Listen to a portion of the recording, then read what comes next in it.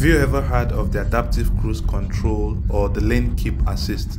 In this short video, I'll be showing you how the radar and the calibration we did on this car helps it to achieve these functions. Then I enable my cruise control. Now watch this. Because there's a car in front of me, the car is slowing down to maintain the gap. And now watch this. See, the steering is steering itself to keep me on the lane. You see? So watch this. I'm not the one, the car is the one steering itself to make sure that I don't leave the lane.